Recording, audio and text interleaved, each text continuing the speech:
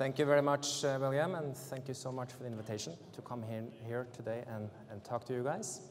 I'd also like to thank my co-authors for their contribution to this paper. And I'm going to speak today about the hidden foundation of field vision in English Premier League soccer players. Now, what I'm going to do is I'm going to provide a lot of background for you guys. We have a paper that's out there with a lot of data. There's a poster, so I'm going to present data today also, of course, but I'm mostly going to talk a little bit about what is this concept, because it's a relatively new concept that I will say something about today. Someone told me that this is the first research presentation at the MIT conference on soccer. So I figured it could be smart to do a little introduction to soccer and why the impact all over the world is so huge. So I borrowed this slide from some German colleagues of mine. What you see here is the development of heart attacks and stroke as a function of the summer months of 3 different years, 2003, 2005, and 2006. So the question, of course, is what happened in 2006? And I'll give you a little hint, although I think some of you may be onto it already. The heart attacks that you see here happened in the Munich area in Germany. And the key to the diagram comes here. So basically, every time Germany played a game in the World Cup, people dropped like flies. And I wish that this was something that only happened in Germany, but in fact, the same results have been uncovered in the Netherlands, in Switzerland, in England. So this is a global phenomenon. The researchers argue that simply just watching an important game for your team in the World Cup triggers stress levels that are equivalent to experiencing natural disasters. So this is pretty serious things we're talking about. I'd like to focus on one particular game, the one when Germany played against Italy. This was the semi-final of that tournament. Germany lost. Italy won and went on to win the whole World Cup.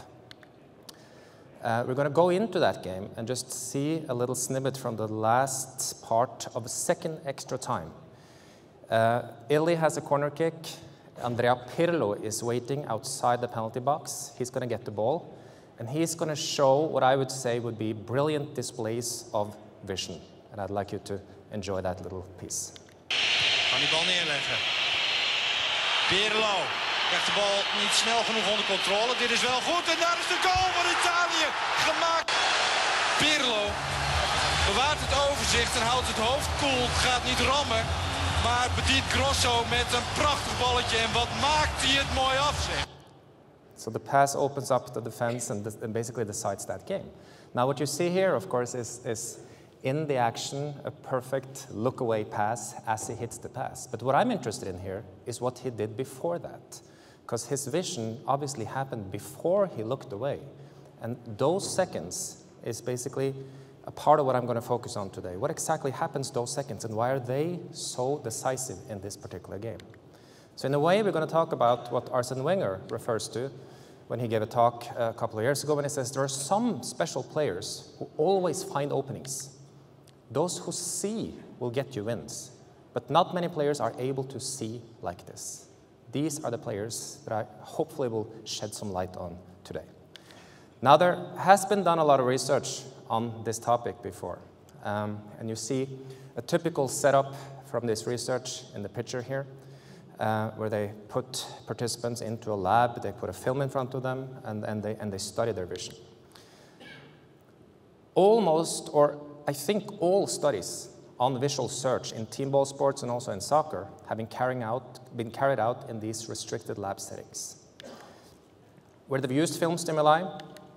They've looked at the eye movements, but eye movements only, not the whole visual system. And they've looked at non-relevant movements to these actions. So basically moving a joystick or stepping to the left or right, like you can see on the picture here. In my opinion, there is an urgent need for more ecologically valid paradigms and studies of real-world situations. And that's kind of the paradigm that I'm trying to introduce here today. A little bit of my sort of conceptual foundation or theoretical foundation for this study today. And I'd like to take it all the way back to the evolution of visual system. So here you see a typical predator, a fox. Look at the fox's eyes. The eyes are positioned at the front of the head. Oops. At the front of the head, which is functional for the fox, because the fox needs to be fully focused on what happens in front of him. The fox hunts for prey and needs to have super sharp vision of what's going on in front. And notice the difference to the typical prey for the fox, the rabbit. The eyes of the rabbit are positioned at the side of the head, which again is functional, because the rabbit needs to look out for the fox. Otherwise, the rabbit will be in trouble. So the rabbit, with this positioning of the eyes, have almost a 360 degrees vision, field of vision, which is very functional for the rabbit. What about humans? Humans definitely have frontally positioned eyes. And we can see that with player Frank Lampard here, showing brilliant displays of focus, which is necessary for us as humans, but also particularly in sports like this, because you need to focus on what's going on around you. But what about then players such as Frank Lampard, when they're put in positions on the field, when things are happening around you, and it does happen around you for a midfield player in soccer. What he needs to do then is compensate for the position of his eyes. And I'll show you exactly how he compensates in this video clip here. We're going in 10 seconds before he gets the ball. And look at how he compensates by basically looking around, scanning, exploring his surroundings before he gets the ball.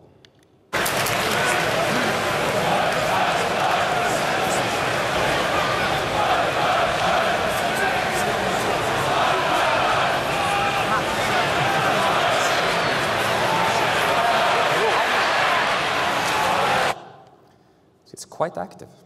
There's a lot of work being done before he gets the ball. And this is what I've studied.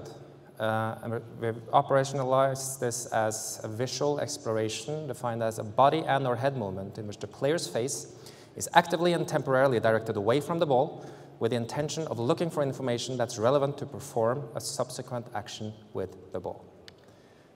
So the purpose of our study was essentially to learn about the ways that expert professional soccer players use this visual exploratory behaviors in real-world games, and specifically to examine the link between these behaviors and performance at the very highest level that we could find. How did we go about doing this? We got access to Sky Sports split-screen player cam broadcasts. In total, 64 English Premier League games involving 118 players, and a total of 1,279 relevant situations. Now, relevant situations here are situations where the players receive a ball in situations where they have relevant information behind their backs. I can get back to the definition if someone are interested in that a bit later on. So the footage looks basically like this, and I'll show you here exactly how this plays out, again using Frank Lampard. Look at how there's a little snippet of film with the actual game events to the left, and then the big picture shows a close-up image of him. And again, you can detect his visual explorations before he gets the ball.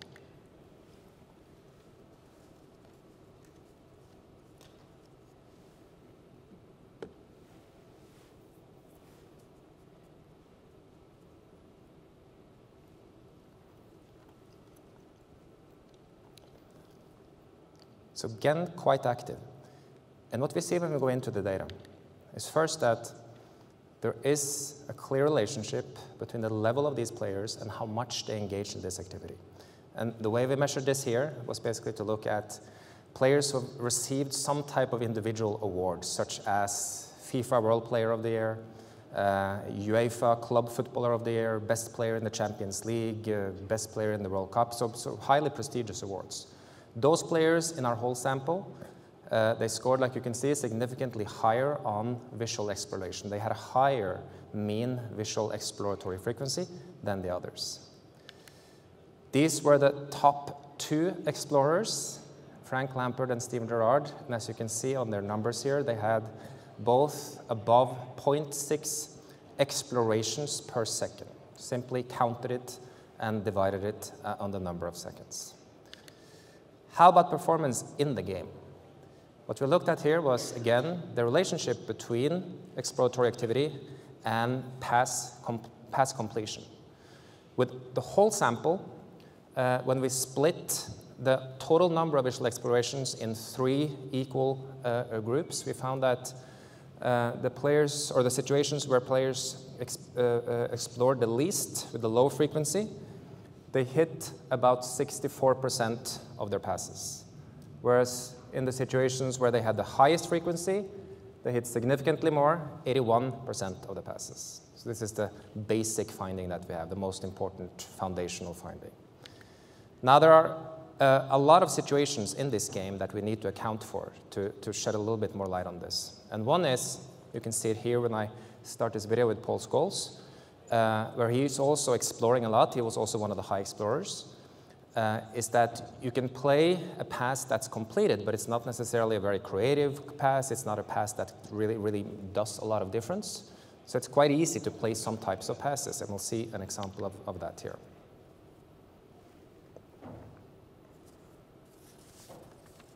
The angle of this video is a little bit off, but I hope you get, it looks like he played the pass forward, but he actually played the pass backwards. So we need to account for that. So because of that, we looked at also passes completed when only looking at the forward passes. And I also here looked at midfielders only, so restricted it to basically half the sample. And this is maybe the most powerful finding that we have, this particular slide. So again, you see that there is a close relationship, significant relationship between how much they explore and how they perform. And I think this is fascinating, because you see that the highest exploring group, the highest exploring third here, they hit nearly twice as many forward passes as players when they are exploring the least. But again, there may be situations here that explain this. And I'll show you another one here, because there's big differences in the field with respect to where you are in the field and what type of pressure you have on. And what we find, for example, although I don't show the data here now, is that when they have a tight pressure on them, when there are a lot of players around them, they tend to explore less than when they have little pressure on them. And I'll show you here an example of a situation where Steven Gerrard has little pressure and he explores a lot.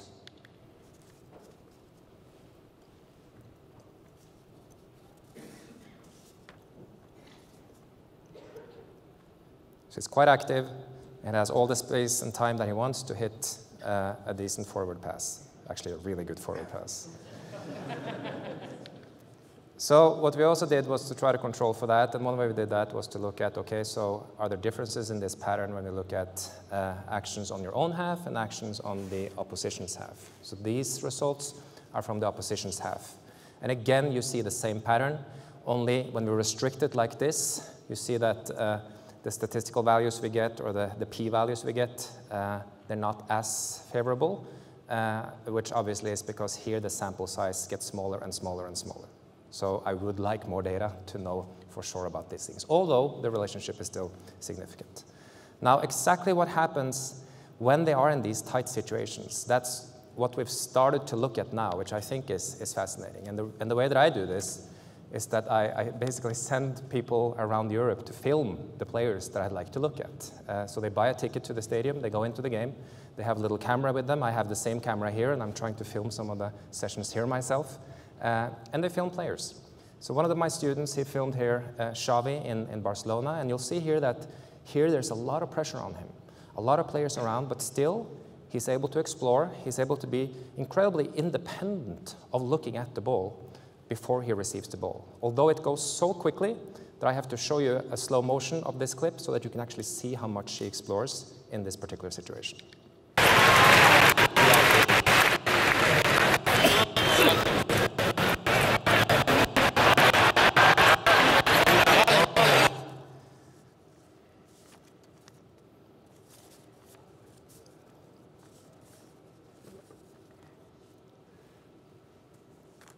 So that's one of his primary skills. He's very independent of the ball. And you can also see this in the tight situations that are right in front of the goal. And here's a clip where I'd like to focus on Robin van Persie, the forward of Manchester United. Now we're getting into real details. These are details that coaches and players care about. You'll see this clip now 3 times. And notice first how Van Persie is immediately engaging in visual exploration before he gets the ball once. But the question here is, when does he do that? The timing of his visual exploration. And look at that timing in relation to the passer, which is Patrick Evra, who crosses the ball in front of the goal. Welbeck cleverly, grande azione United. Evra può mettere in mezzo, forte deciso Van Persie. Lo United è in vantaggio. Here is exploration, and you notice that it does that in that split second as the crosser hits the ball for the first time, right there. And it does that at that particular moment because when the crosser has hit the ball for the first time like that, Van Persie knows that for the next half second or so now, I don't have to look at the crosser because I know that now he's getting ready to cross the ball. So now I have 0.5 seconds where I can look at other things. And that gives him perhaps a little edge in front of the defender who doesn't think in that particular way. So what are the conclusions of this research? First of all, for these English Premier League players, there is indeed a close relationship between exploratory behaviors and performance across roles and across locations in the field. And my thinking around this is that when players' eyes are not naturally exposed to relevant information, which is the case when they have information going on behind their backs, these exploratory behaviors are absolutely necessary for you to be able to see anything. You can't see stuff going on behind your back if you don't look behind your back. People don't have eyes in the neck. That is also a scientific fact that I like to stress here once and for all. But this is definitely also not a sufficient explanation for vision, because these expert players, they probably also process information more effectively. And we have also research on this, showing that expert athletes have higher signal sensitivity, and they also have definitely better pattern recognition. However, I would argue that with increased exploratory behaviors, eyes will be gradually exposed to more information when you get more information in, and this will improve ability to effectively process this information. The more information you get through your eyes, basically the more the visual system gets to practice. And then probably signal sensitivity and pattern recognition will also come as a consequence of that. So exploratory behavior is important, I think. And this is one quick way towards the end now to show how this can be practiced.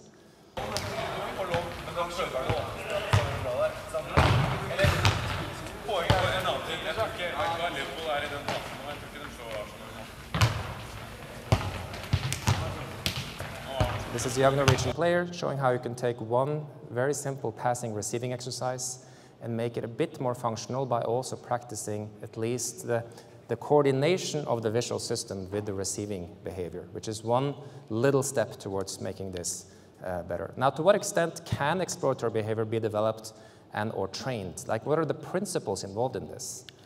I would argue that at the very bottom you have evolution, like I spoke about in the beginning. So that basically is the way that this system is hardwired into these into animals, into people. At the other end of the spectrum, you have athletes' deliberate practice, like you just saw. And then there's one middle point here that I like to stress, and that is that, and we all know this, everyday behaviors like crossing the street. Kids learn this at a very early age. They can learn this at the age of 3, 4, maybe, that if you cross the street, you better look left and right before you do that. Now, of course, the problem with both kids trying to cross the street and definitely also with soccer players at an expert level is that once a ball is rolled out in front of them, they become ball watchers, I'm afraid, with different types of consequences. So the very last thing I'll do is to show just how this particular behavior actually really decides the most important games in the world. So this is now the World Cup final.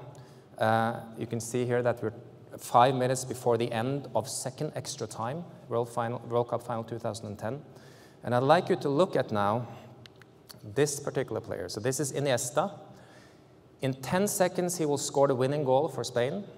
But before that, he's actually involved in the play one more time. He gets the ball, and he plays the ball forward with a heel pass.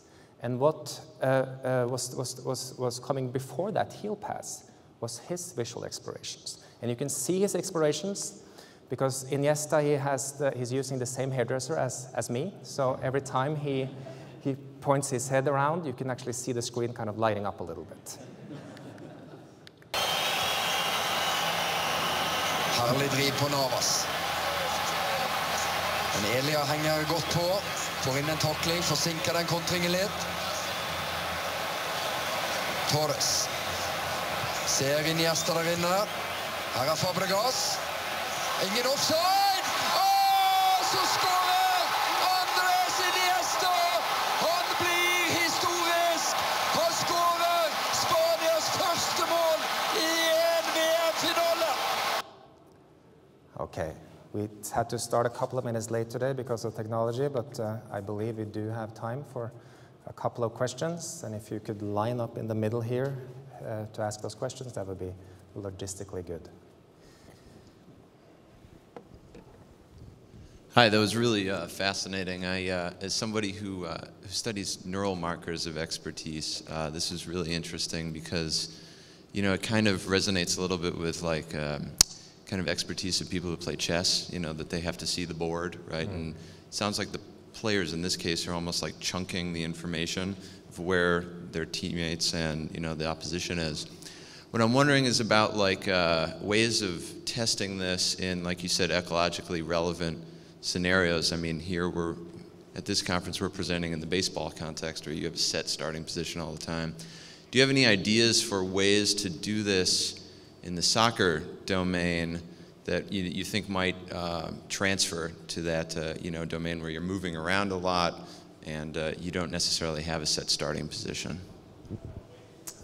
Great question. I mean, that's what we want. Right. Now we've seen some practical demonstrations of how this actually goes on in the field and how can we control this to some extent and actually do experiments so that we find out a little bit more exactly how that works. It's hard. I've seen attempts at it, but they've not been able to do it because of all the dynamic displays you're talking about there. You can't use one film screen because that kind of excludes everything that goes on around you.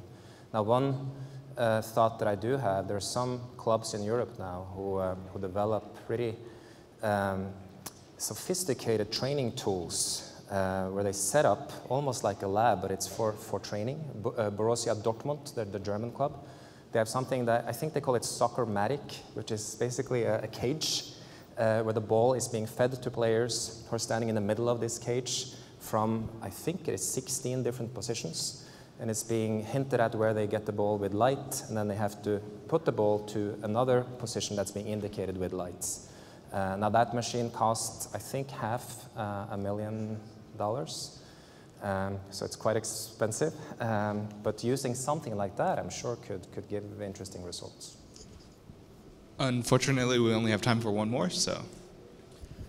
I noticed that with your data, you were looking at a one-to-one pass. So if Iniesta's coming up, just you know, he looks around and then he finds that one player and scores a goal. So I was wondering, is if you've taken this further to the, like almost like, let's say, the hockey assist is known, you know, where he sees the play kind of like the chessboard, like 2 or 3 moves ahead, where he passes it to one, which then changes the shape of the field and allows him to find that secondary or tertiary player, whether your data has shown any light on that.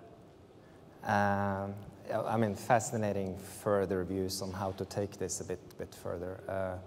We have not gone into those, I would say, extra layers of complexity with respect to the whole game. For now, we've started by trying to keep it relatively simple and see if we can find some of the key drivers. But the next steps definitely will be to try to get it in with the rest of the complexity of this game. Yeah. Let's give Mr. Jordan a round of applause. Thank you.